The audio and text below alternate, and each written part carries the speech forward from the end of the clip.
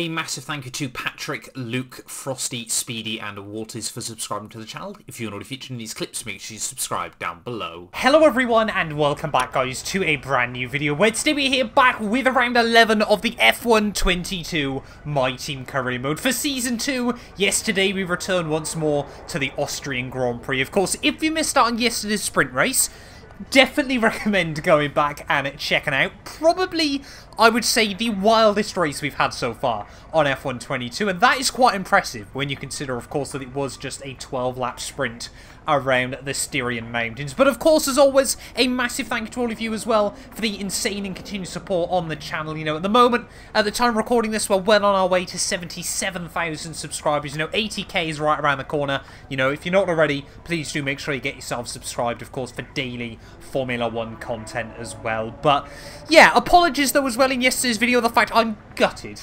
I got to the end and my webcam hadn't recorded. I don't know why. I mean, I'm waving to the webcam now. Fingers crossed it's actually going to work today. But we'll wait and see about that one nonetheless. But yeah, 36 laps today ahead of us, though, around the Austrian GP circuit.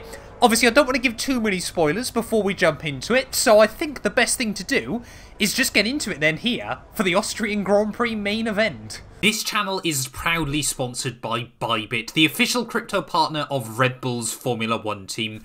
I've been using their platform for my personal crypto savings over the last few months, and when they got in touch to support the channel, I was super excited.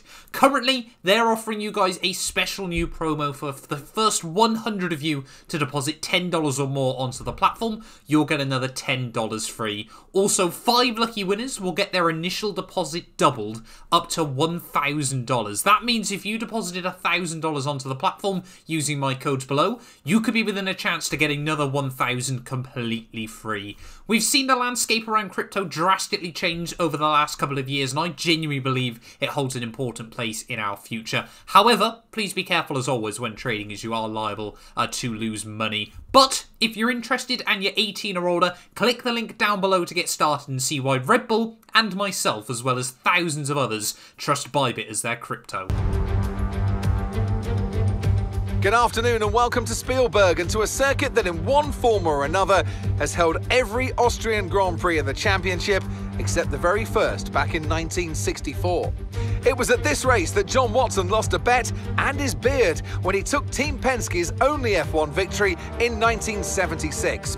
If anything, the stakes are even higher today, with 25 points available for victory and a crucial advantage in the championship fight. The Spielberg circuit then is situated 700 metres above sea level, with just 10 corners making up one of the shortest laps of the season. One time around here is a distance of around 2.6 miles, with the best overtaking chances into turn 1 or the tight uphill of turn 3. It's time to take a look at our starting grid for today's race. Valtteri Bottas lines up on pole position, and Lando Norris lines up alongside. Looking down the rest of the grid, we have Hamilton, Verstappen, Charles Leclerc and Ricciardo, Sainz, Ocon, Joe and Alex Albon, Magnussen, Perez, Yuki Tsunoda and Mick Schumacher, Schwartzman, Latifi, Oscar Piastri and Felipe Drugovich, Stroll, Russell, Gasly and Mr. Monaco. And now it's time to head down to the track. Anthony Davidson joins me once again in the commentary box, and it's fantastic to have you with us here, but I'm curious, as a man with experience out on the track, how do you stop those pre-race nerves from becoming overwhelming when you're lining up on the grid? Well, I imagine they'll be starting to feel the adrenaline as they anticipate the rundown into turn 1, a bit like preparing to go into battle. The unknown situation will bring nerves, but that's a good thing. It will keep them focused on the moment and on their surroundings as we build towards the start of the Grand Prix.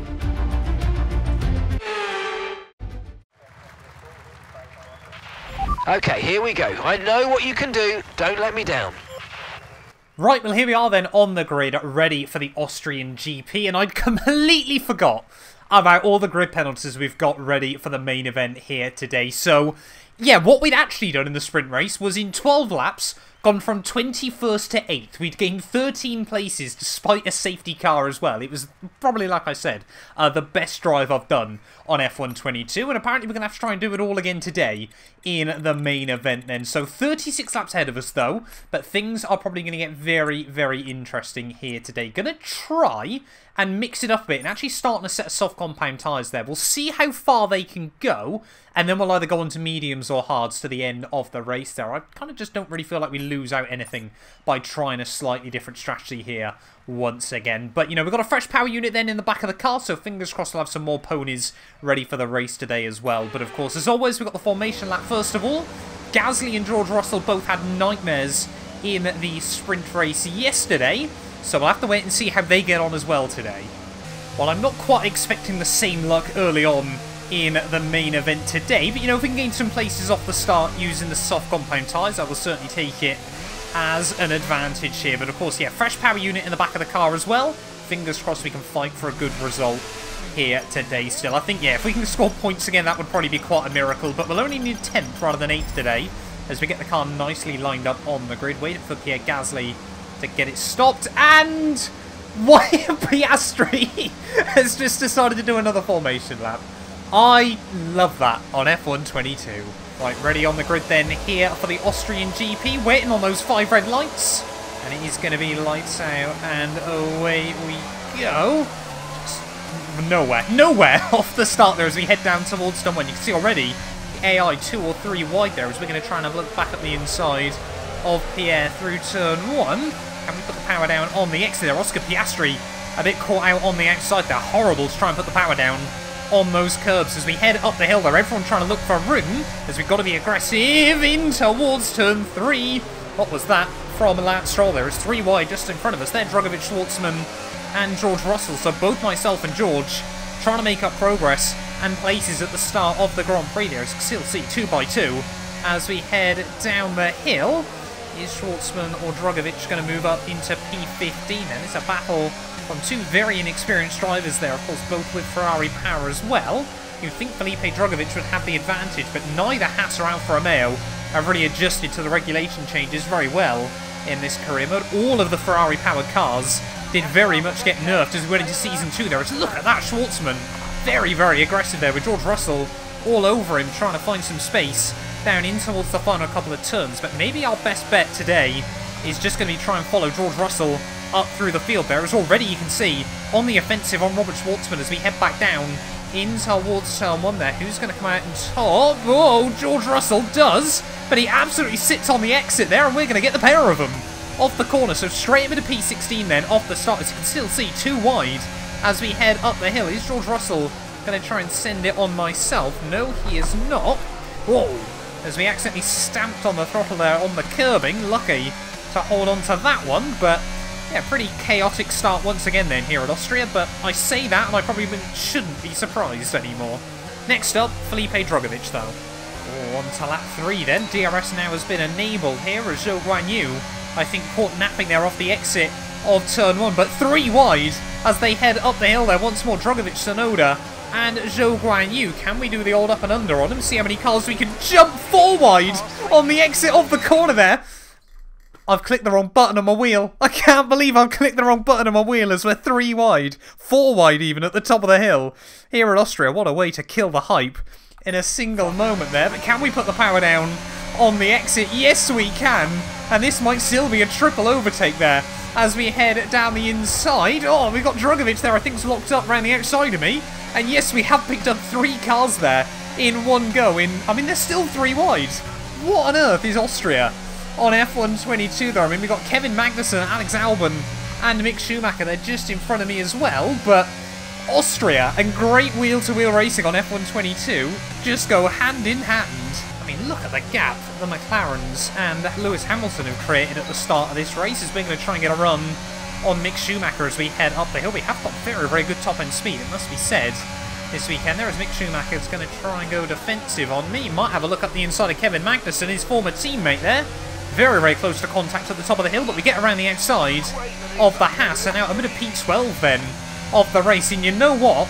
We haven't had much worse of a start than we did yesterday here There's Kevin Magnussen and Alex Albon just in front of me. Surely, with softer tyres, we might be able to look past these two. Oh, we got yellow flags out. I think that's a Ferrari off in the gravel trap. Someone's had issues. It's Charles Leclerc who's going to drop down the order there, so must have been a mistake from the Ferrari. I don't think he's out of the race. I think he's just trying to stay out of the way. And now suddenly K-Mag is the one that separates myself on the points there. How have we done this 2 days in a row? So we're going to try and get a run on K-Mag back down towards turn 1 to the outside. We'll try and just do the old switcheroo on him as we head out of turn 1. What is my problem with doing this? It's so annoying. When I press the ERS and the DRS button at exactly the same time, I keep accidentally restarting my wheel. I apologise that it is killing the hype in this Grand Prix there. But side by side now with Kevin Magnussen as we head out of turn 1 there. We are going to fly past the Aston Martin by virtue of the DRS. And now we've got to try and get within the range of Alex Albon. Otherwise, I feel that Aston is going to come straight back at me. But back into the points then once more here at Austria. We are just having some insane lap ones. And bless him, Oscar Piastri has really just not gelled with the car so far this year. Did score that 1 point back at Monaco, but apart from that, he has really, really struggled so far in Season 2. But then again, after the first 3 races, so have we. It kind of was, you know, the worst case scenario for him when the car had the potential for points. I mean, he probably could have scored, I reckon, in Albert Park. He would have got P9 there as well had he not had a mechanical failure. But poor old Oscar Piastri. Desperately want to see more from him in the second half of the year, but we've got to give him a good car as well. As much as I want a decent car, let's not forget about that. We've got yellow flags out. Someone's got issues here. Not too sure who it is. Think it might be a Haas car. I think it might be Felipe Drugovich dropping to the wayside in this Grand Prix, and he's causing a bit of carnage trying to do so there as his car's hung up behind him. So Drugovich then causing a bit of chaos as we got a safety car out. Do we pit now? Do we pit now onto a set of hard compound tyres there, or do we go mediums and then... Do we double medium this? We have to pit at some point soon there. These soft tyres aren't going to really make much sense. Take a lot longer. I think we're going to have to go... We'll go hards, because then it means if we can, by some miracle, make it to the end, then I absolutely will. But into the pits we come then. I'm not too sure if this is going to save us or screw us here. So we head down nice and slowly into the box there. Surprised K-Mag's in, actually. Seems a bit early for the medium runners to be diving in, but yeah, that hasn't worked out too badly for myself in the Grand Prix there as we are going to get optimal turn in to the box. Fingers crossed, nice tidy stop by the team. 2.4, love that. And we'll stay ahead of K-Mag as well there, but sadly we will come out behind this whole gaggle of cars. Maybe we can get the jump on a couple of them. Oh, I don't hit the wall. Don't hit the wall on the exit of the pit lane there. No, we'll come out just at the back of the queue again. All that hard work to still be last. Right, well, having a look then at the current running order, Valtteri Bottas still leads the way ahead of Lando Norris and Lewis Hamilton there. But look at Alpine, 4th and 5th for them. That would certainly be a result to write home about come the end of the weekend there. Max Verstappen, I think he had some issues before the safety car came out there, so I'm sure they will have got those rectified down at Red Bull. But he was losing a lot of time to Alex Albon and myself there, with Mick Schumacher and both Ferraris rounding out the top 10. However, I think most of us further back there, I think Perez is the top runner that's pit so far, but I think then we're only the second car. I think there's only 4 of us that are pit. Perez, myself, Kevin Magnussen and Lance Stroll. So, sorry, Kevin Magnussen and Yuki Tsunoda, sorry, even I should say. So things could get interesting later on here. You know, if we can make it to the end, effectively we've got 1 less pit stop than everyone else. If we can't, then we should be quicker than pretty much everyone else to the end of the Grand Prix. So this might be doable here. A safety car is about to come in then at the end of this lap. Right, it's like I said then, safety car in at the end of this lap. We're already at 1/3 distance here in Austria, so this would be the effective end of a sprint race. But we've still got another 2 sprint races to go, if you will, here in the Styrian Mountains. As it is going to be interesting to see when everyone else does box in this Grand Prix. But are we going to have a pace advantage over the likes of Lance Stroll over the next few years? We try and put the power down at the final corner. Yeah, it's going to be interesting to see, though. I think we absolutely need to try and keep K-Mag and Yuki Tsunoda at bay as we head back down towards turn 1. So we can try and get the power down on the exit of the corner there. Of course, fresh hards versus pretty worn-out mediums at this stage of the day there, but everyone in front going single file as we head up the hill.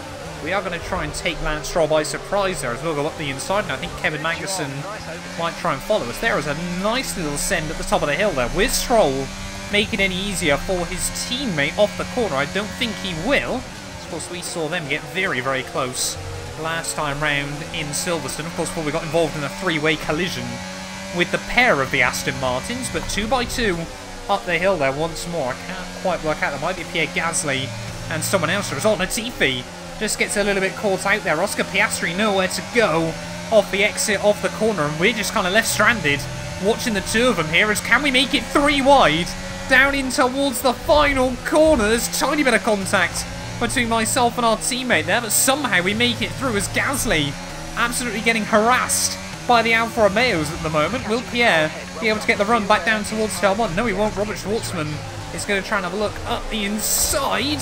There's a tiny bit of contact there with the Alfa Romeo. Luckily not getting any front wing damage from that one, but he's still struggling to put the power down off the exit of the corner. So can we try and make a move work on Schwartzman? So he's going to have a look up the inside of Gasly once more. They're at the top of the hill, and we'll try and get around the outside of one, and maybe even put the power down and get around the outside of the other there, as that's one of them navigated. And hopefully, as long as we get the run down the hill on Pierre, that might just about be 2, as Gasly trying to keep the nose in. We'll use all the exit curb there. Luckily, Pierre gives me the room, and back him into P14. The DRS on Zhou Guanyu. Surely he's going to be a sitting duck at a turn 1 there, as George Russell just not making any progress at the moment there. As look at that, Zhou Guanyu doesn't get the DRS still on the Merc as we head up the hill. They're going to try and muscle our way to the outside of the Alfa Romeo. Look at that, he's going to go for it up the inside of George Russell. Tiny bit of contact there between the Merc and the Alfa Romeo. As well put a lot of rubber into the ground off the exit of the corner there, but we're both gaining in on George Russell. He's going to go defensive there. Can we steamroll our way around the outside? No, George Russell. Big lock up there as we'll try and go up and under on Zhou Guanyu as well. They're still side by side as we head down the hill here. And who is going to come out on top in this situation? Of course, it is the Mercedes in the end. So I thought about it. Up the inside of Zhou Guanyu there, but we'll think better as Pierre Gasly then tried to get around the outside of me. Loads of cars now, though, into the pit lane here, and Zhou Guanyu is going to be one of them as we'll try and squeeze around the outside there using a little bit of exit curb. Oh, that's quite a lot of entry curb in towards the final corner there, but plenty of cars into the pit lane then here in Austria. And look at the advantage we're going to have if we can get these tyres through to the end. We're going to have a good sort of 10 seconds over a lot of the cars, because it's only, of course, Sergio Perez in front of me that's boxed.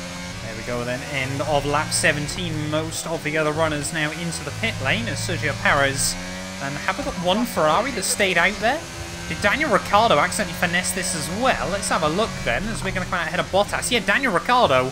I completely missed that then from Ferrari here. So Ricciardo now could be on for Ferrari's first win of the year. Of course, he took McLaren's first win back at Monza 2020 for the first time in nearly a decade. He might just do the same for Ferrari. It hasn't quite been a decade for them, but it certainly has been a long old season so far. That being said, though, he's only got a 9-second lead over Valtteri Bottas, and Austria isn't the hardest track to overtake at, so I mean we could see a Verstappen-Leclerc style end to the Austrian Grand Prix today, as we've just crossed over half distance, and currently we're running in a legitimate podium place. As there we go, lap 20, Bottas still going absolutely hammer and tong at the moment, as we're going to try and put the power down out of turn 1. Bottas couldn't quite get the run on me up the hill this time round, as we are pulling good time away from Kevin Magnussen there. That might be because he's battling Lando Norris further back, but yeah, not really a battle we should be trying to get involved with at the moment against Valtteri Bottas here, as surely now he's going to be able to put the power down. I mean, we'll just follow the racing line. I'm not going to try and cost him any time here. We're just trying to focus on getting ourselves to the checkered flag as soon as possible. So Bottas, not the best move there, but Bottas never really known for his wheel-to-wheel racing, as Kevin Magnussen still trying to hang on ahead of Lando Norris there. That's what we love to see. K-Mag making his own life more difficult to hopefully make mine a bit easier.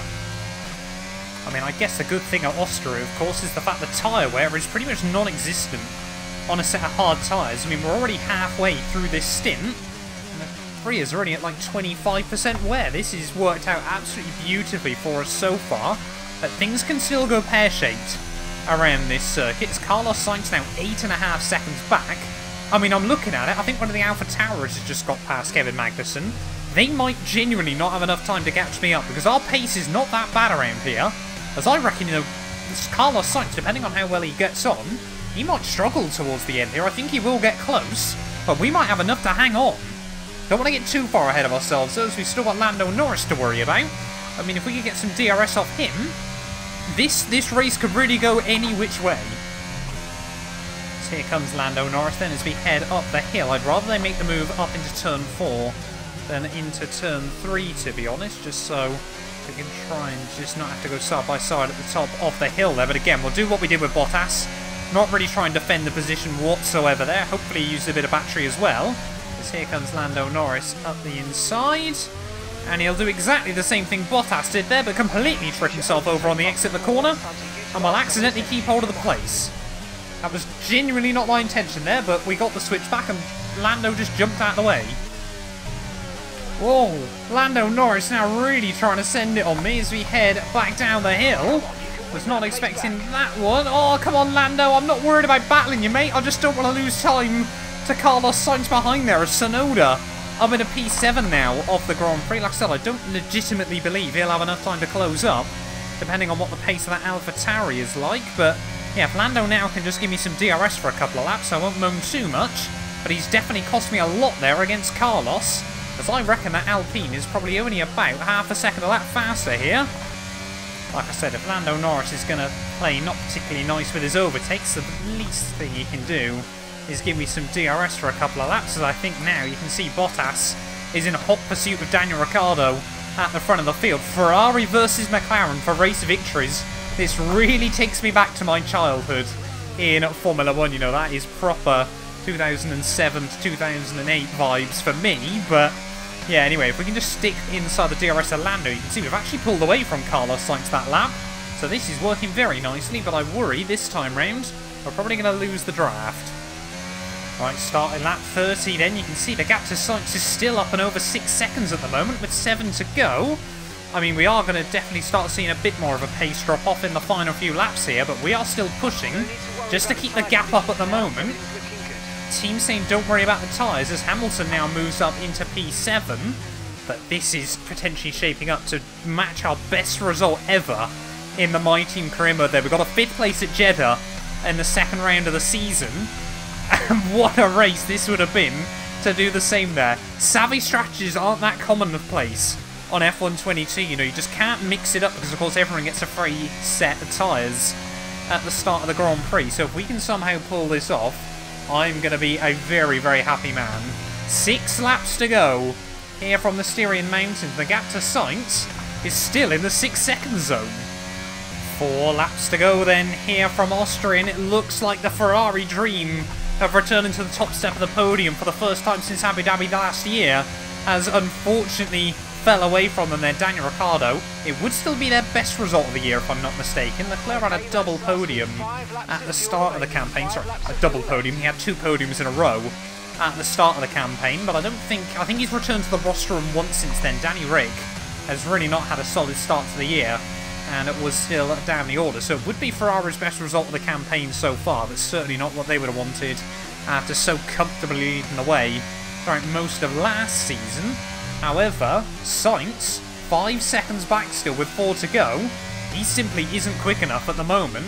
And this, I mean, we said at the sprint race, but I thought if we could try and get ourselves a top 16, I'd be quite happy, and somehow we scored points.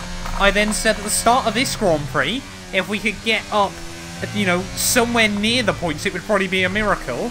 I did not expect in that sprint us to walk away with a point, and I certainly was not expecting in this main event to potentially be looking down the barrel of 10 extra points. It would be our best weekend haul yet of F1 22 My Team.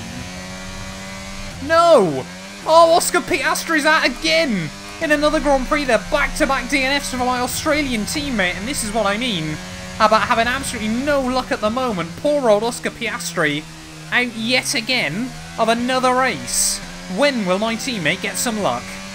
Well, about to start the final lap then of the Austrian Grand Prix, and I mean, it has been such a difficult run of races.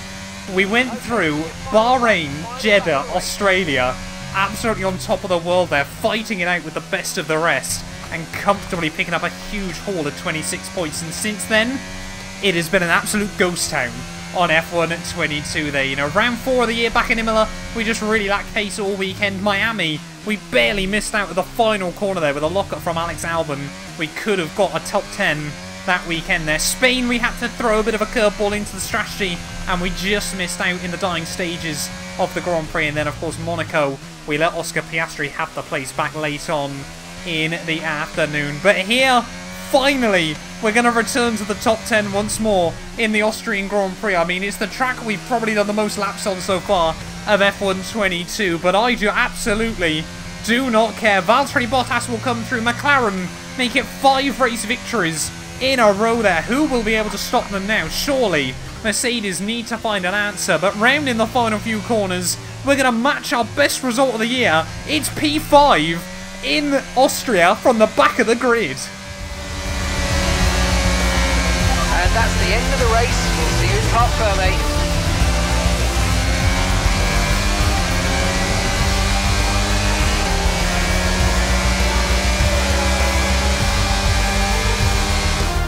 That's it then for another spectacular Grand Prix here in Austria. And a truly magnificent drive to hang on and take the win. Anthony Davidson, what helped them deliver this result, do you think? I'd say it was down once again to good, consistent driving, nailing the corners, working to the track conditions and perfecting the team's strategies. They got all of these things right today and the results speak for themselves.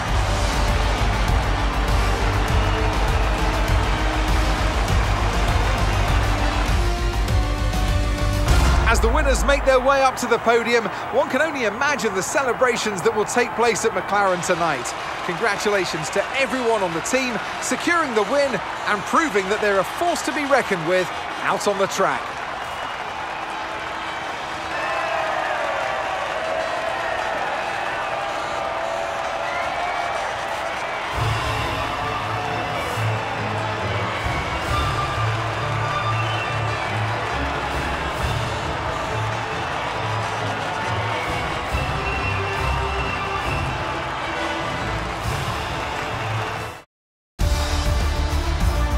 This result then narrows the gap between our championship leader and the rest of the standings. So then, it's time to see how this result affects the Drivers' Championship.